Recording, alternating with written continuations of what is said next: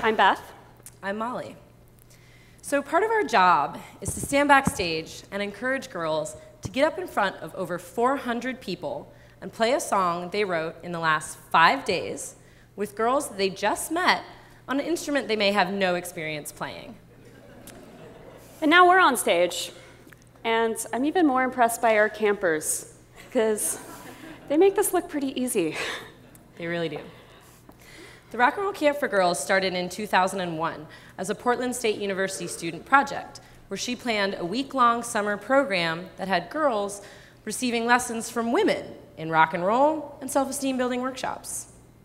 I'm really glad the title of this session is called Becoming Extraordinary Together, because though Rock Camp is our passion, we're just two of thousands of volunteers, staff, community members, donors, campers, and all the people that come together that make the mission alive year after year.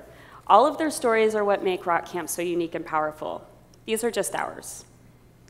I first came to Rock Camp in 2004 when I was 15 years old as a camper at the recommendation of my therapist.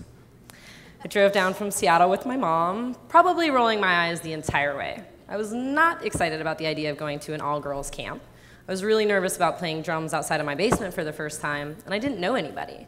But as soon as I arrived, it was just this wonderful whirlwind of instrument classes, screen printing, zine making, self-defense workshops, fake mustache wearing, band practice, everything. There wasn't any time to hesitate. You just dive in and try and have a good time. I didn't realize it at the time, but part of what made my experience at camp so meaningful that first year was the core values that underpin all of the rock and roll fun. These are the beliefs that make the Rock and Roll Camp for Girls so much more than a week-long summer camp. We believe girls can play any kind of music they want. Rock and roll is in our name, but we support all the ways girls want to rock, whatever that means to them. Whether it's distorted power chords or turntable scratching, beat making, ukulele strumming. Maybe a camper wants to play her guitar with an electric toothbrush. That's cool. It's totally happened. So rock and roll is just in our name, but we want to support all the ways that girls play music and express themselves. This includes inventing their own genres, like eco-grunge or songs about trees. My favorite is a little more amorphous. It's the I don't care, I'm just here to have fun genre. Classic. Every year we get girls that are trying out these different ways to rock, just like we're all trying out different ways to be a girl. We believe the voices of girls and women need to be amplified to create social change. Literally. So by giving girls the chance to be heard, we're letting them know that what they have to say is important. Rock Camp just gives them the microphone and then listens.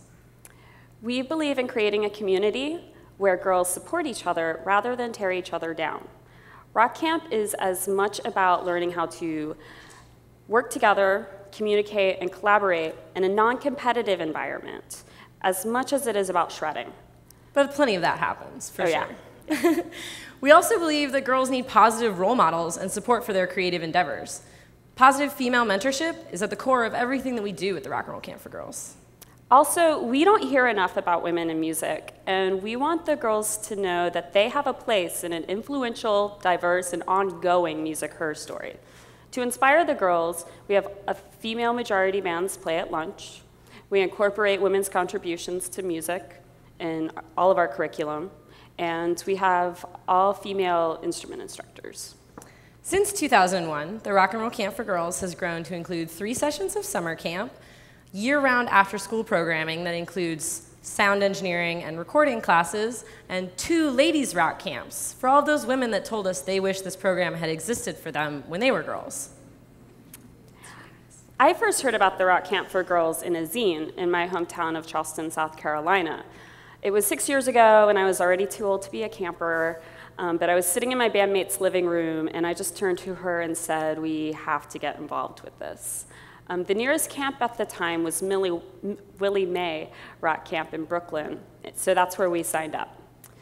After being told for nearly a decade that I played guitar really well for a girl, it was so refreshing to be in a room full of women of all skills and backgrounds that were teaching these girls not only how to play their instruments, but how to set up their gear, how to ask the sound person for more vocal in the monitor, how to record their song, how to book a show.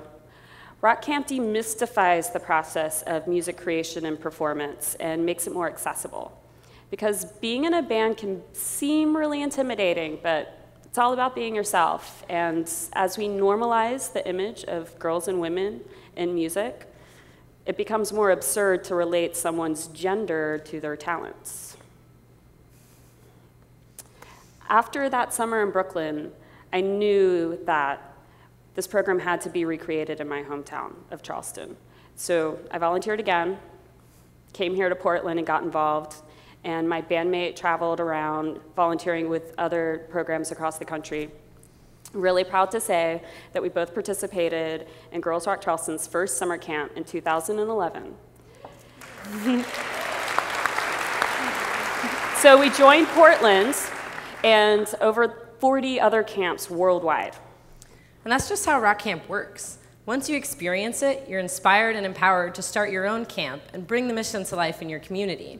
So as Beth said, this idea is spread all over the United States, lots of different cities in Canada. It's made as far as Germany, Austria, France, Japan. There's like 9 in Sweden. Because Girls Rock is more than just a slogan. It's a movement. And even if the girl never plays an instrument again after camp, she's learning skills that are transferable to all areas of her life. But we think that's enough talking about Rock Camp. Yeah. We are extremely proud and very excited to introduce a band that was formed last summer at camp. They've been playing together for about a year, but all of the girls have attended our programs for numerous years and have all tried out different instruments. Alma plays drums, Maya plays guitar, Athena on bass, and Carmilla on guitar and vocals.